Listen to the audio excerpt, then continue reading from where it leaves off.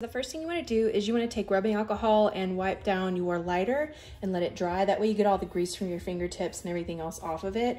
Then what you're going to do is you're going to take your lighter wrap, and I've already cut most of these. If you get one and you've got like a little bit of a gap where you can see the backing off of there, I recommend cutting it as closely as possible to the edge of the actual decal, because it makes it so much easier when you're trying to line it up and see if it's on straight.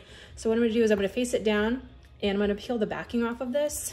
And this is a square, so it doesn't matter which side you do it on.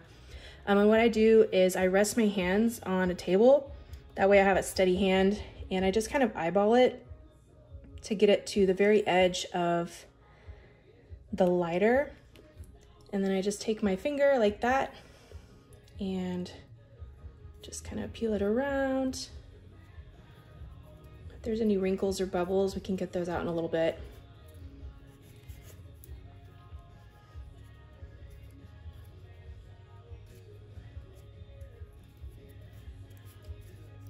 I'm just gonna peel this backing off. It's gonna come up a little bit because right now I'm resting it on some of the transfer tape that I still need to get up on that other side.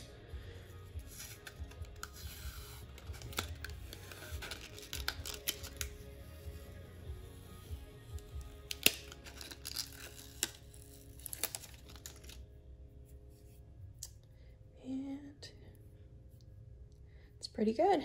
You just kind of rub out any air bubbles you see. They're usually along the corners, I've found. But if you do have any air bubbles, what you can do is this pin I have actually has like a sewing needle attached to it. And you can basically just take it, and you want to be super careful, especially with these opaque metallic colors. If you don't press hard enough, it'll slide and scratch across. So basically what I do is I just press it in and just kind of poke it, and then I can just kind of push out whatever air bubbles there are along the way. But that's all you have to do.